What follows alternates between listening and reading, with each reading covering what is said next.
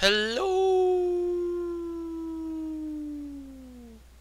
Hello and welcome again to WolfsLand. This is me, Seven Wise Wolf, and, well, I know I've been gone for quite some time, and, I found out I actually have some old videos that I never posted yet, so, yeah, sorry for putting them late. I will have my explanations when I get to the new videos, so, for now, let's carry on.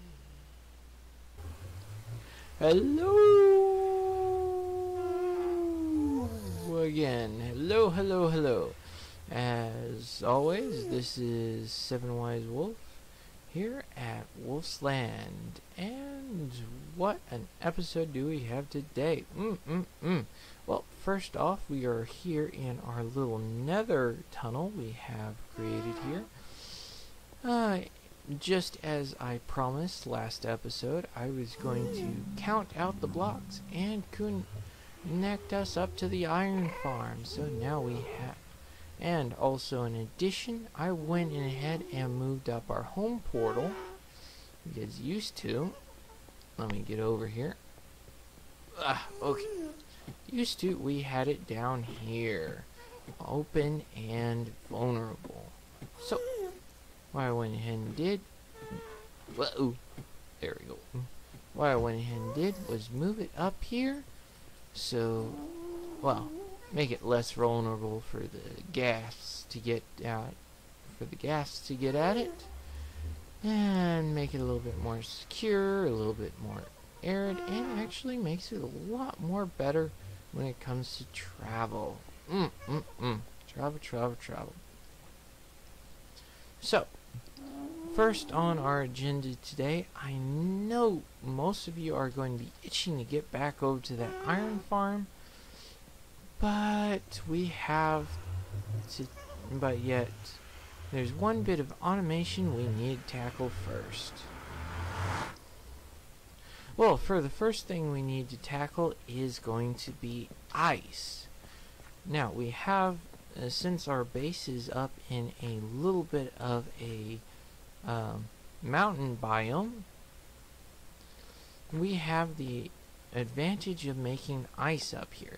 Now, I have wanted to make ice for a while for many upcoming projects, and I went ahead and made a small little ice farm here that I went ahead and already took apart to build this. But there's a problem. Let me show you. It's right up here, and voila. Yep, pretty confusing, isn't it? I have been trying to wrap my head around this myself for a while. But apparently, only this block will freeze. None of the rest of these water blocks will freeze. But this one, however, will make ice. But only this one. Which makes it a real pain in my backside. So, I have been deliberating on what I should do. Now, one of the things I think happened is because I carved this area out. So somehow the game must think that those other water blocks have to be inside the mountain somehow. Although, if I can get up here. So somehow it must think that all this water is inside the mountain and therefore not freezable. Which, there's snow here. So, can somebody please explain to me how that is? Seriously, can they explain? Is this one freezes, but these don't?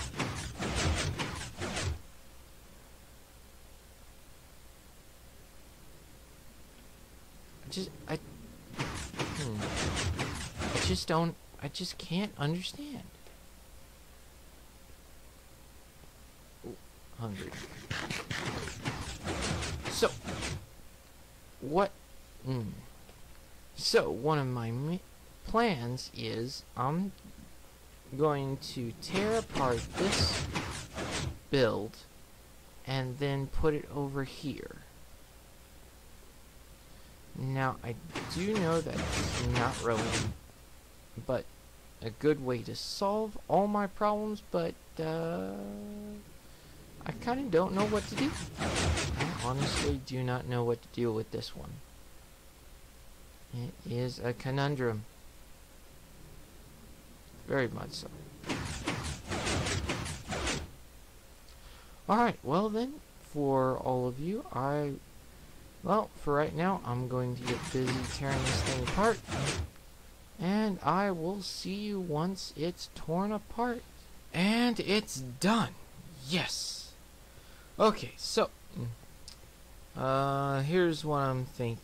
Well, first off, I do not want this system to think that's inside of a mountain again. So I went ahead and built this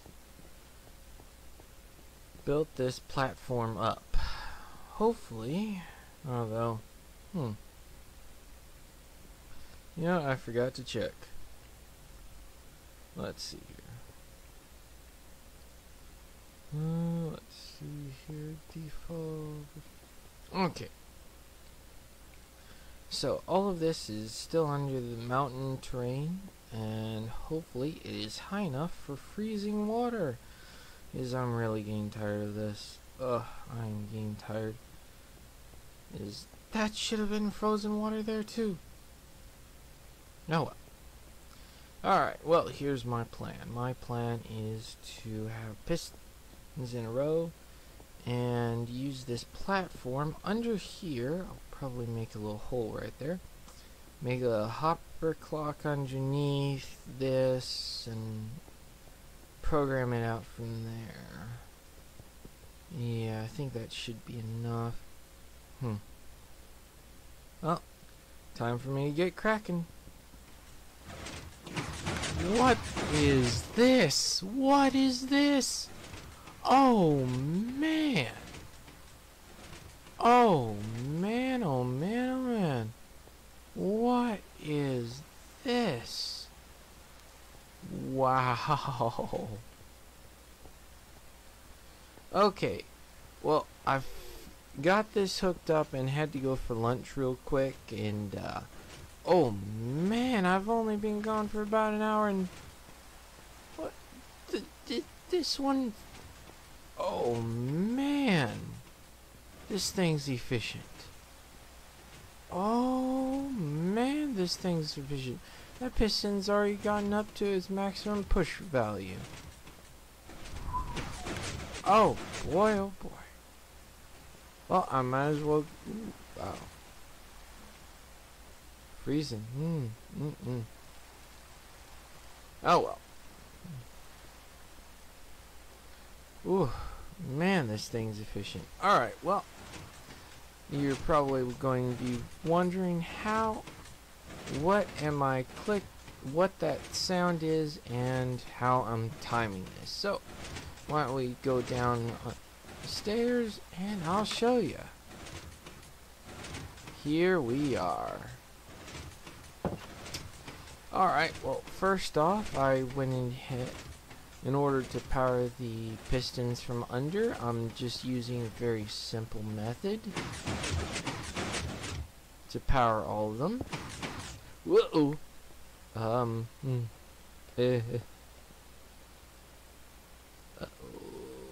Broke that. There we go.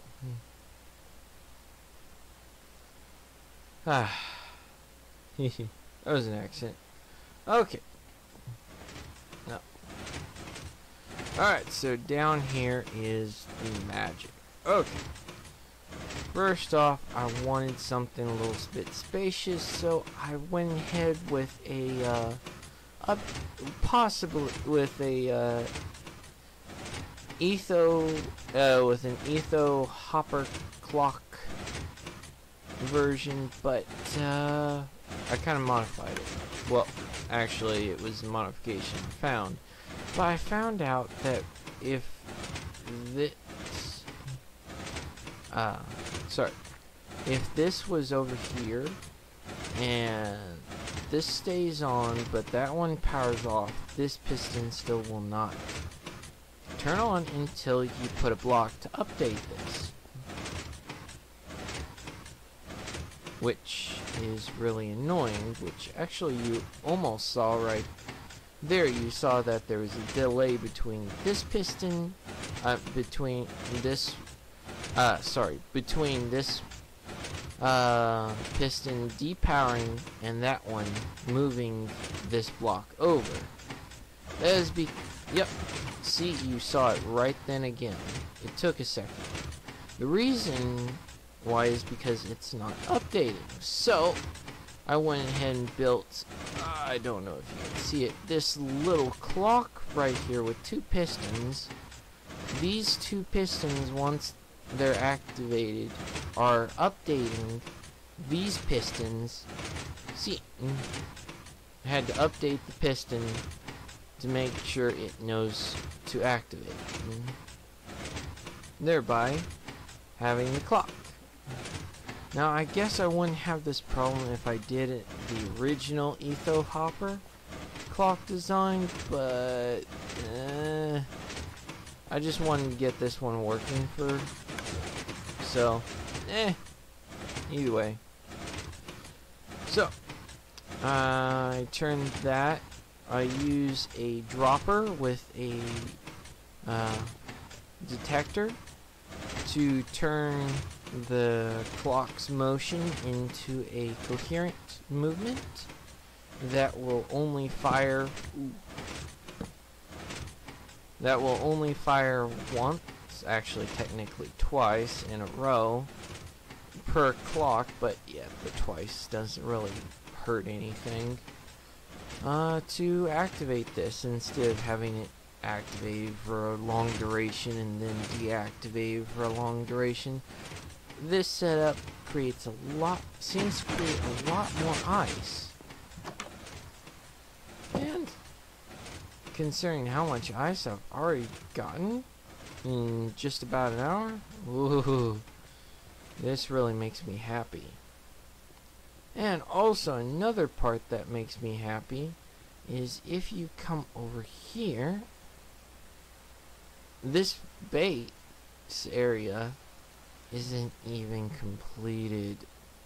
I mean, look at how much space I still have left in this platform.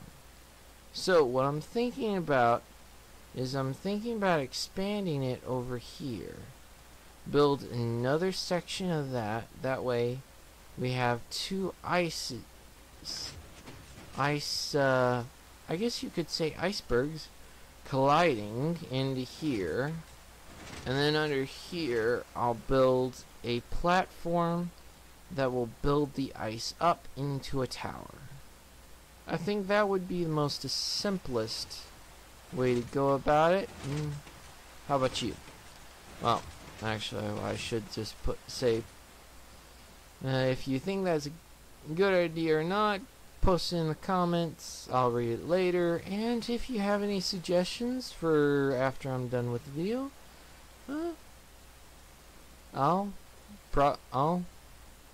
if I like them, I'll probably do them in the next video. But first, I think I'll go ahead and get to work with doing this second section, and the middle section as well. So, yeah.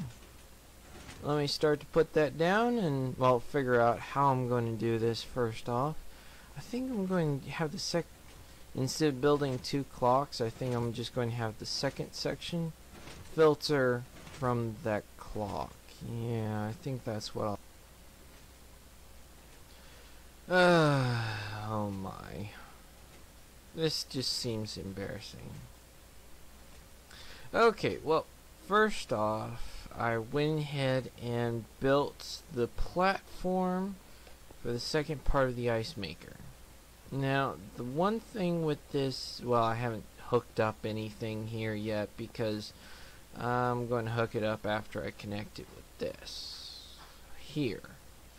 Now, the main thing, now, don't think I'll stretch it from body to body. I think I'll leave a 2-block gap between the tower of ice and the two machines. Is seriously considering it how I just trimmed all the ice and it's starting to go again. Oh man, this is going to be one hard battle.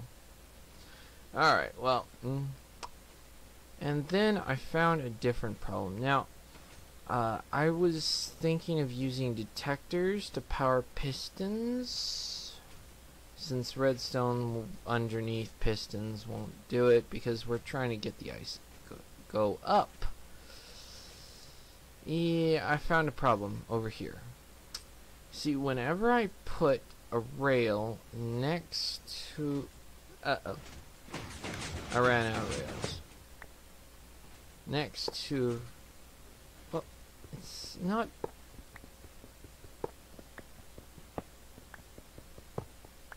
Seriously, I talk about it and then it just doesn't do it. Oh, there we go. See, I can't get it to stop doing that.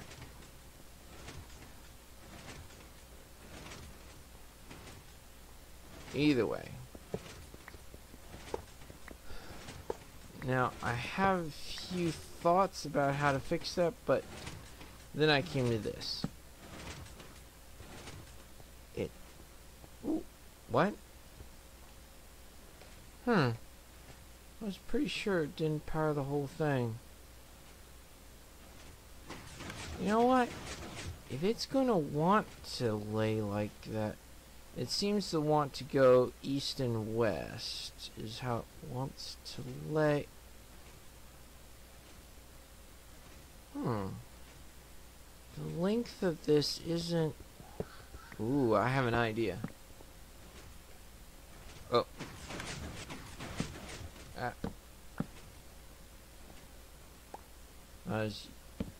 There we go. Not long enough. Powering this thing is going to be murder. Okay, now I have two thoughts about possibly powering pistons here. One thought that I was coming up with, considering that would be difficult, would be this. But tripwire only powers. Unfortunately, it doesn't change state for the detector to detect it. But for this... Oh. Yeah, see. And it will only power one piston. So any change in state... 10. We're wanting this to be 10 by 12. 10 blocks. I have an idea. Let's try it. Just give me a second and I'll be right back. Alright, so I went ahead and just made a little bit of a rough draft of my thought.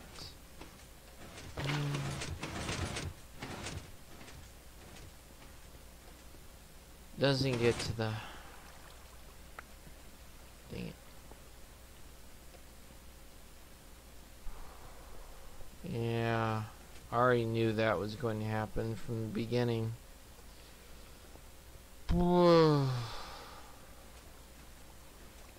Wait a minute. Well, yeah. I wasn't even able to get halfway done. I grossly underestimated how many of these things I needed. Very much grossly underestimated.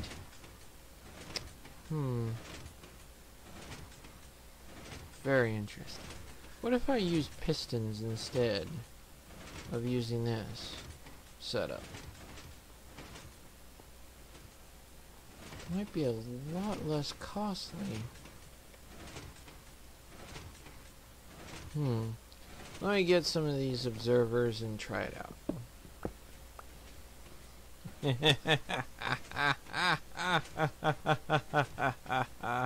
I think I did it. I think I got it. Yes. Yes, this is the ultimate. Okay, so in order to cut down on supplies, since I have an iron farm, pistons are a lot cheaper to build than the detectors. So, and also that still utilizes this. Watch this. Watch this. Okay. Ha. So now I have both of them running.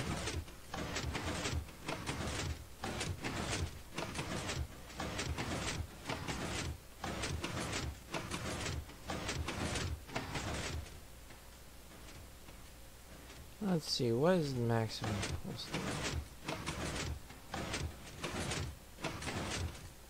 Oh, even still, then that still works just fine, because that one's going to be depowered until this activates, and then that will also run onto a delay, activating the other the other side of the ice. Ooh. Haha. Yeah, I think this will work a lot better and be more resource efficient. Yes, yes, this will work a lot better. Now I just gotta build it. Yeah, I just gotta build it. For real. I might have to change out the construction. What the? Look at that! Oh, man. That's probably the Enderman right there. That's probably the Enderman right there. They can take those blocks too. Oh, man, what in this world can Enderman not take? They're destroying my base one block at a time.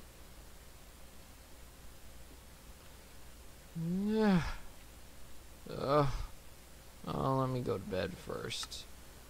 Oh, alright. Alright, now that I'm back. Okay, let's see here. Well, oh yes, I just finished hooking up this side of the system down here. And boy, did it take a lot of resources. I finished and only had one piston left. Ooh, missed that. Alright. Only had one piston left and 22 observers, but I'm out of quartz now, so gonna have to get more quartz, but wow. This really works. Okay, so I went ahead and hooked up from the main clock here and went ahead and routed it through here with a significant delay, and this is powering both the pistons for the ice bed, I guess you could call it. Ooh. For the ice bed, and then also for the ice maker itself. Now I just have to hook up the piece of the ice maker out here that pushes the ice that way onto the ice bed. I'm going to have to do that. Well, also right after I finish this, I went AFK, had some breakfast, walked the dog. So let's see, what type of ice do we have? Oh my. Woohoo!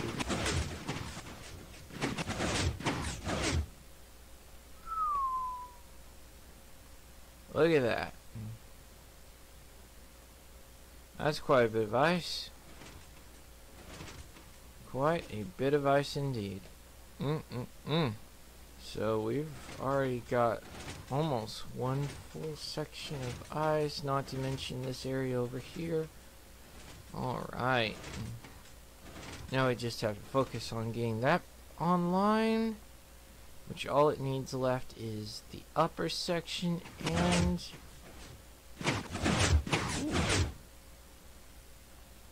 and also the water added. So let me get to that and I'll be right back. Alright. Woo! That ice is up quickly. Oh boy. We got this amount in I just hooked it up. Woo! Wow. Alright, so now both sides of this machine are fully functional. So we have a 10. Alright, so for the pistons, we have a 10 by 12 area, and each of those will be able to push 12 blocks. Oh my. This is losing my mind here. Alright, let me see here. Wow, that is 1,440 blocks. So, just a small area. Once it's all filled up, will give us 1,440 blocks. 9 by 12. That will equal 120 stacks. Oh my. Oh yeah. Oh yeah. Oh yeah. Oh yeah. I see it from down here. Oh. Oh. Look at this. A solid. Oh, wait a minute. What? Huh. That's weird.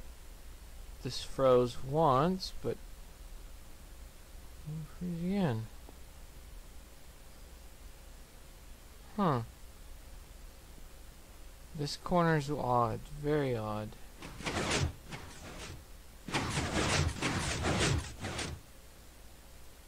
Oh well. Everything else is freezing just fine.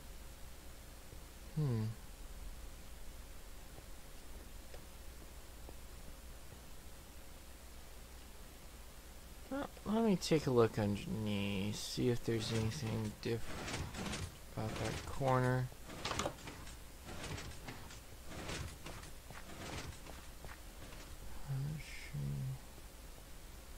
There's a light.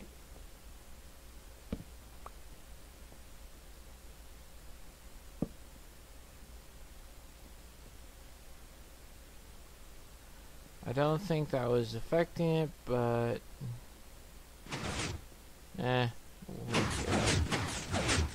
whoa. Talk about a lag spike.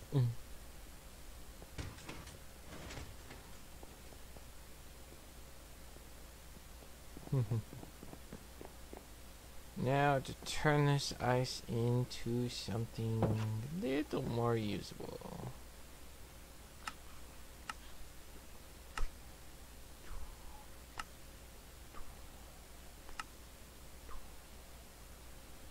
I don't think I'll be getting into the blue ice for a little while, but man, all that just for that amount of, oh boy, packed ice. At least they allow us to craft it these days, but man, it takes a lot of ice to craft. Considering how much ice I actually got. Oh, well. It's more ice than I had before.